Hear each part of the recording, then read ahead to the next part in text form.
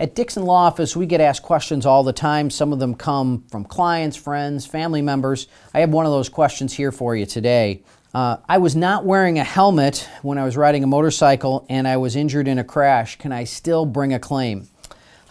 Illinois law, and in fact most states, do not require that people riding a motorcycle wear helmets. And so not wearing a helmet is not something that will prevent you from bringing a claim.